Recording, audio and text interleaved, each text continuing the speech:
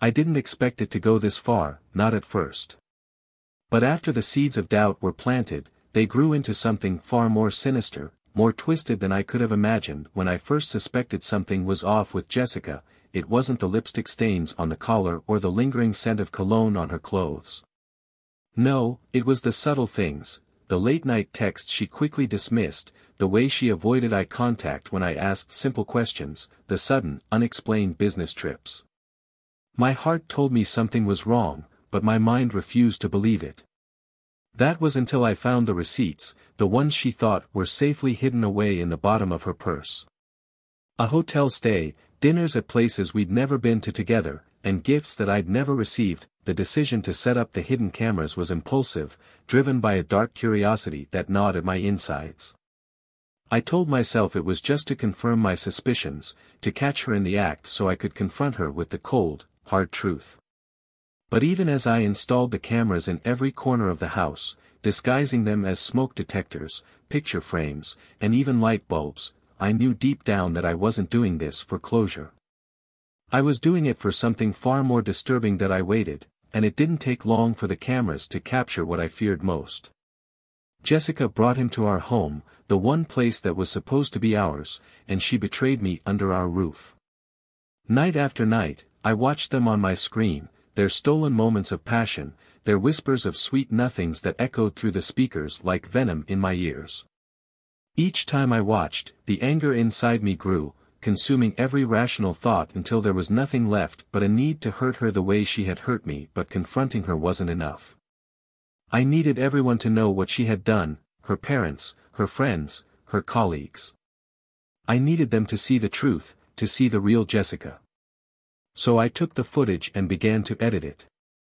At first it was just about putting the clips together, showing the undeniable evidence of her infidelity. But as I sat in front of the screen, replaying the scenes over and over, an idea took hold of me. I could make this into something more, something that would haunt her forever. I spent hours crafting the film, adding dark, distorted music, and splicing in shots of our happy times together, our wedding, holidays, the moments where we laughed, loved, and lived. I manipulated the footage to make it seem like the shadows were alive, creeping closer to the lovers as they writhed in the bed we once shared. The more I worked on it, the more detached I became, as if I were directing a horror movie rather than documenting the collapse of my marriage. When I finished, the film was more than just evidence, it was a work of art, a twisted masterpiece that captured the essence of betrayal. I sent it out, not just to her family and friends, but to our mutual acquaintances, our neighbors, her workplace. I wanted to make sure there was no escape for her, no way to explain it away. But as I hit send on that final email, I couldn't shake the feeling that the darkness I had poured into the film had seeped into me as well. The thrill of revenge had become something more, a hunger, a need for control, for power over the one who had wronged me. And as I sat alone in the silence of our empty home, I realized that this was just the beginning. The first reply came in almost immediately, a shocked and horrified response from one of Jessica's closest friends. "What the hell is this?" she wrote, her message filled with disbelief. As more replies trickled in, the tone shifted from shock to revulsion. I could feel the weight of their judgment, their disgust, as they processed what I had done. But instead of regret, I felt a twisted sense of satisfaction. They knew now. They all knew that I watched as Jessica's world began to crumble. She received the video the same time as everyone else, her phone lighting up with messages and missed calls. I could hear her sobbing through the walls of our house as she tried to call her parents, her voice trembling with desperation. But no one answered her calls. I had made sure they watched the film first. They knew exactly who she was now, and they wanted nothing to do with her. Jessica's attempts to reach out to her friends were met with cold silence. No one wanted to be associated with her, the woman who had been exposed in such a brutal and humiliating way. The whispers started almost immediately, circulating through our small town like a poisonous wind. I watched her crumble under the pressure, her once confident demeanor shattered into 1,000 pieces, but the horror of what I had done didn't stop there. One night, as I was reviewing the footage from the cameras, I noticed something strange. In one of the clips, there was a shadow that shouldn't have been there, something darker, more solid than the usual play of light in the room. It hovered near the bed where Jessica and her lover had been, moving with a slow, deliberate purpose. I rewound the tape, thinking it was a trick of the light, but the shadow remained, unmistakable and terrifying. At first, I dismissed it as a glitch, a byproduct of my overactive imagination and the hours spent obsessing over the footage. But then I saw it again, in another clip, moving closer to the bed, closer to Jessica. The shadow seemed almost alive. As the days passed, the strange occurrences multiplied. Jessica started complaining about hearing things in the house, whispers in the middle of the night, creaking footsteps that seemed to follow her from room to room. She said she felt like someone was watching her, even when she was alone. Her paranoia grew with each passing day, her once vibrant eyes now dull and clouded with fear.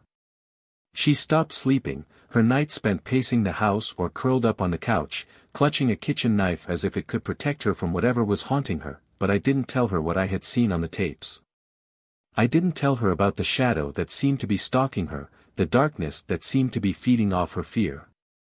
Instead, I watched, fascinated and horrified, as the line between reality and madness blurred before my eyes. The house grew colder, the air heavy with a malevolent presence that I couldn't explain. The shadows grew darker, more defined, creeping along the walls and floors like living things. And the whispers, those damn whispers, they started filling the silence, hissing in the corners of the rooms, growing louder and more insistent each night. I began to hear them too, and they were no longer confined to the house. They followed me wherever I went, a constant, sinister murmur that twisted my thoughts and filled my mind with dread. Jessica's lover, sensing her unraveling state, tried to distance himself. But the house had other plans. One night, when he attempted to leave, the front door wouldn't budge. He struggled with it, pulling and yanking until his hands were raw, but the door remained shut as if it were welded to the frame. The whispers grew louder, surrounding him, driving him into a frenzy. He screamed at Jessica to help him, but she was too far gone, lost in her own terror. As he turned to flee through the back door, I saw it, the shadow, no longer just a dark spot on the footage, but a tangible, oppressive force. It moved with terrifying speed, engulfing him in a suffocating blackness. The cameras captured it all, every horrifying second, as the shadow seemed to swallow him whole. His screams cut short as he was dragged into the darkness, and then, as suddenly as it had appeared, the shadow was gone. The house fell silent, the door swung open effortlessly, and Jessica was left alone in the middle of the room, her eyes wide with terror, her mind shattered beyond repair. That night, as I reviewed the footage, I realized something that sent a chill down my spine, something that made my blood run cold. The shadow wasn't just haunting Jessica. It was feeding on her despair, growing stronger with each passing day. And now, it was coming for me. After that night, everything changed. The house no longer felt like a home, it felt like a trap, a living entity with its own malevolent will. The air was thick with tension, every creak of the floorboards, every whisper of the wind through the cracks, felt deliberate, like the house was breathing, watching, waiting. Jessica barely left her bedroom anymore. She was a shell of the woman I once knew, her beauty drained by fear and exhaustion. Her eyes were hollow, her skin pale and lifeless.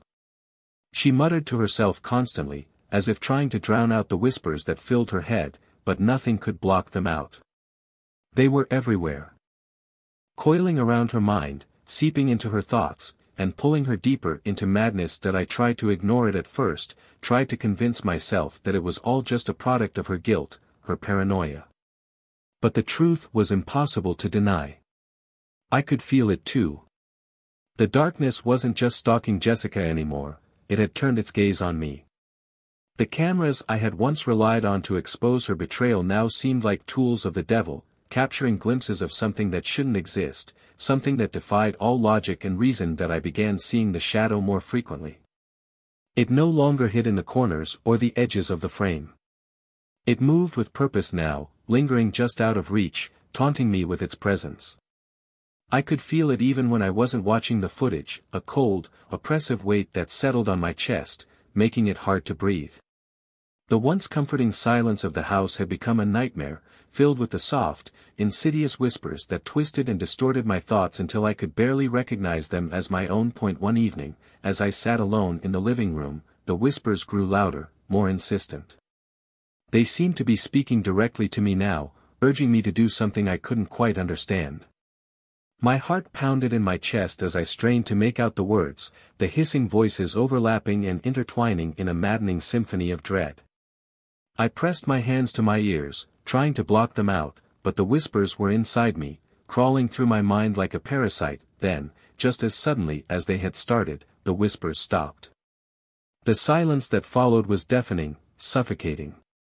I looked around the room, my eyes darting from shadow to shadow, expecting the darkness to surge forward and swallow me whole at any moment. But nothing happened. That I thought I had finally found some peace, but that was just the calm before the storm. The next day, I noticed something strange on the footage. The cameras had captured me, standing in Jessica's room in the middle of the night. My face was blank, my eyes glassy, as I stood at the foot of the bed, watching her sleep. I had no memory of it, no recollection of ever being in her room at that hour. Yet there I was, a ghostly figure, shrouded in shadow. As I continued to watch, the scene grew more disturbing. My hand reached out, slowly, almost tenderly, towards Jessica's face. The shadows in the room seemed to ripple in response, as if they were alive, drawn to the connection between us. I watched in horror as my fingers brushed against her cheek, leaving a smear of darkness in their wake. Jessica stirred in her sleep, a whimper escaping her lips, but she didn't wake up. I withdrew my hand and left the room, my movement stiff and unnatural, like a puppet on strings. That I couldn't believe what I was seeing. How could I have done this without knowing? Was I sleepwalking, or was something more sinister at play? The fear that had been gnawing at the edges of my mind erupted into full-blown panic. What if I wasn't in control anymore? What if the shadow had taken over, using me as its vessel? I tried to stay awake that night, afraid of what I might do if I fell asleep. But the exhaustion was overwhelming, and despite my best efforts, I eventually succumbed to the heavy pull of sleep. My dreams were a twisted nightmare, a swirling vortex of shadows, whispers, and flickering images of Jessica's terrified face. I woke up drenched in sweat, my heart racing, only to find myself standing at the foot of her bed once more, my hand hovering above her as she slept. This time, I screamed. I recoiled in horror, stumbling backwards and crashing into the dresser.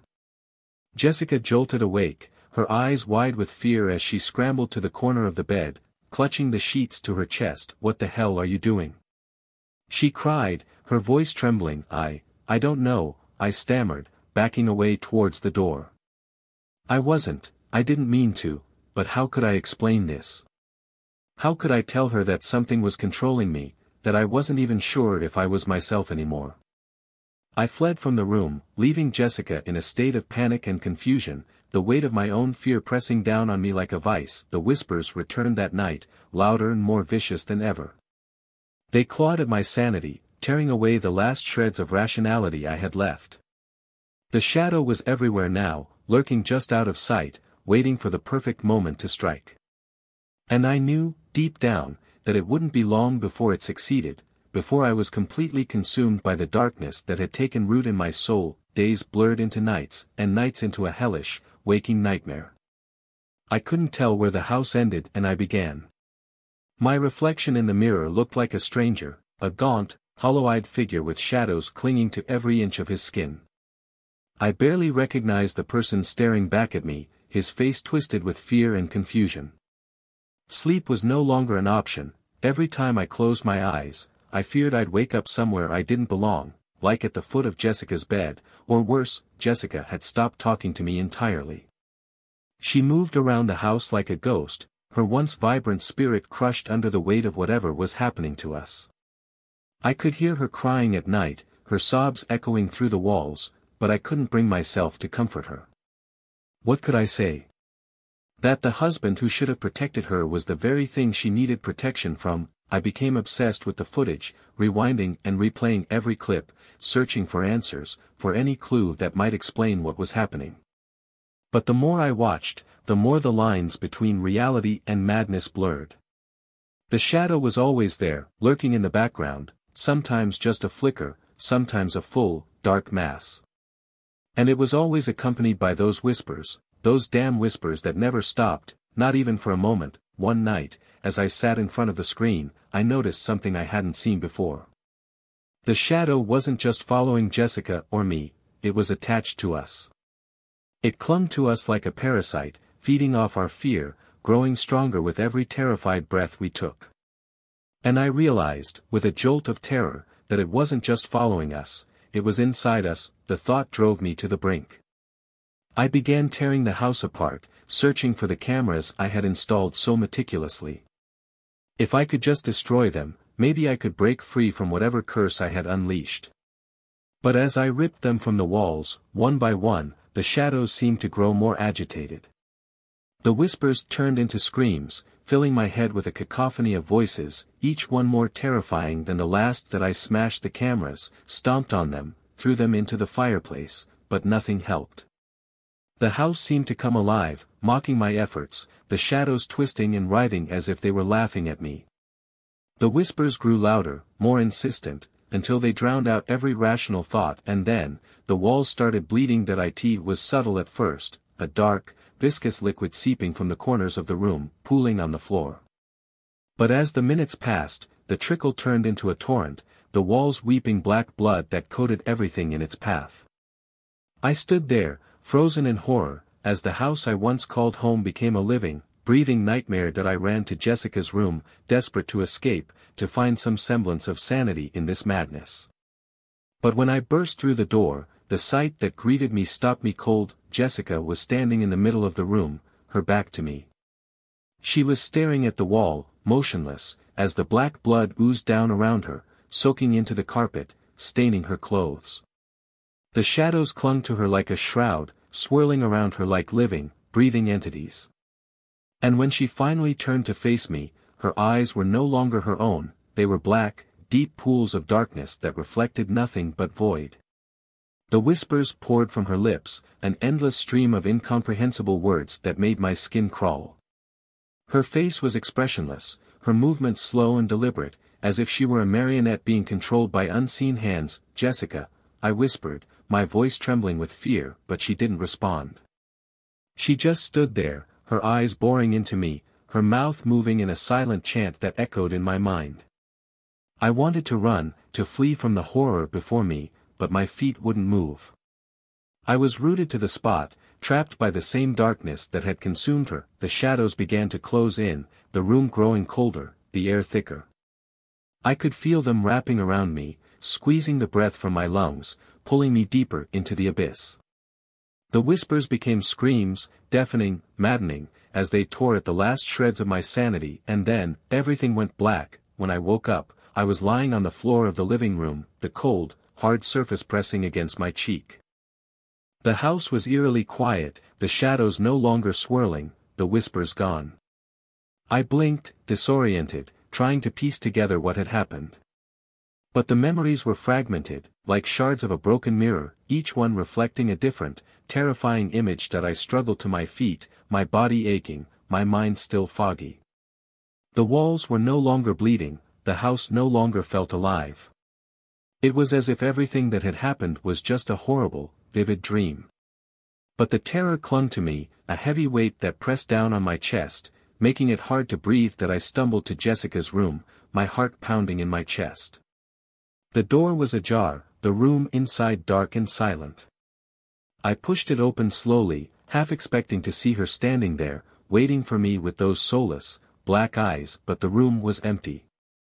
Jessica was gone. The only sign that she had ever been there was a single, bloody handprint smeared across the wall, the same wall she had been staring at when I found her. My stomach churned, bile rising in my throat as I realized that the handprint wasn't hers. It was mine. The bloody handprint on the wall stared back at me, accusing and undeniable. My mind raced, trying to make sense of what I was seeing, but the pieces just wouldn't fit. How could it be mine? I hadn't touched that wall, hadn't even been near it. Yet there it was, my handprint, smeared in blood that still glistened wetly in the dim light. That I stumbled back, nearly tripping over my own feet, the world tilting around me. The shadows in the room seemed to shift, closing in, their edges blurring as if they were part of the darkness itself. The whispers were gone, but their absence only made the silence more oppressive, more suffocating. Where was Jessica? I needed to find her, needed to make sure she was okay. But deep down, I knew, she wasn't. I could feel it in the pit of my stomach, a cold, gnawing certainty that she was lost to me, lost to whatever malevolent force had taken hold of our lives. That I moved through the house like a man in a trance, the blood-streaked walls closing in around me. Every door I opened, every corner I turned, I expected to find her, or what was left of her. But the house remained eerily empty, the shadows mocking me, twisting and writhing just out of sight. Finally, I found myself back in the living room, the room where it had all begun. The room where I had watched the footage, where I had edited the horrific film that had set everything in motion. The monitors were still there, the screens dark and silent. But I could feel their presence, looming over me like silent sentinels, witnesses to my descent into madness. That I sank to my knees, the weight of it all pressing down on me until I thought I might be crushed under it. What had I done? I had wanted revenge, wanted to make Jessica pay for her betrayal, but this was something else entirely. This was beyond anything I had ever imagined. As I knelt there, I felt a presence behind me, cold, oppressive, like a dark cloud settling over me. I didn't need to turn around to know what it was. The shadow had come for me at last, and there was no escape. But then, something strange happened. Instead of the icy grip of fear tightening around my heart, a sense of calm washed over me. It was as if the darkness had finally accepted me, had drawn me into its fold. The whispers returned, softer now, more soothing, as if they were trying to tell me something important. And then I realized the truth, a truth so horrifying that it nearly shattered what little sanity I had left. The shadow wasn't just a manifestation of my guilt, my fear, or even my desire for revenge. It was me. It had always been me. From the moment I set up those cameras, from the moment I edited that film, I had been feeding the darkness inside me, nurturing it, allowing it to grow. The shadow had become a reflection of everything I had tried to hide, my anger, my bitterness, my hatred. And now, it had consumed me completely. That I was the one who had been stalking Jessica, terrorizing her, driving her to the brink of madness. I was the one who had planted that handprint on the wall, who had whispered those terrible things into her ear as she slept. The shadow was nothing more than a projection of my own twisted psyche, a manifestation of the monster I had become. But that wasn't the worst of it. The truth hit me like a sledgehammer, knocking the breath from my lungs, leaving me gasping for air. Jessica wasn't just gone, she was dead. And I had killed her. The memories came flooding back, fragments of that night piecing together in my mind like a gruesome puzzle. I had been in her room, standing over her as she slept, my mind clouded by the whispers, by the shadow's insidious influence. She had woken up, terrified, and I had snapped. I didn't know how it had happened, couldn't remember the exact moment when I lost control, but the result was the same: that I had murdered my wife. And now, the shadow was all that was left of me, a hollow shell of a man consumed by his own darkness. I could feel it tightening its grip, pulling me deeper into the abyss, where there would be no escape, no redemption. I had set this nightmare in motion, and now I was trapped in it, a prisoner of my own making. As I sat there in the darkness, the whispers growing louder, more insistent, I knew there was only one way out. One way to stop the madness, to silence the voices once and for all. That I stood up slowly, my movement sluggish, as if the shadow was already dragging me down. I walked to the kitchen, my steps echoing in the silent house, the shadows trailing behind me like a dark cloak. I found the largest knife in the drawer, its blade gleaming in the faint light, and gripped it tightly in my hand. The whispers didn't protest. They had been waiting for this moment, guiding me towards it all along. And now, it was time. With one final, shuddering breath, I pressed the blade to my throat, the cold metal biting into my skin. The darkness wrapped around me, welcoming me into its embrace, and for the first time in what felt like an eternity, I felt at peace. As the blade sliced through flesh and bone, the world went dark, the whispers fading into nothingness. The shadow consumed me completely, and in that final moment, I knew I had become what I had always feared, the monster in the dark.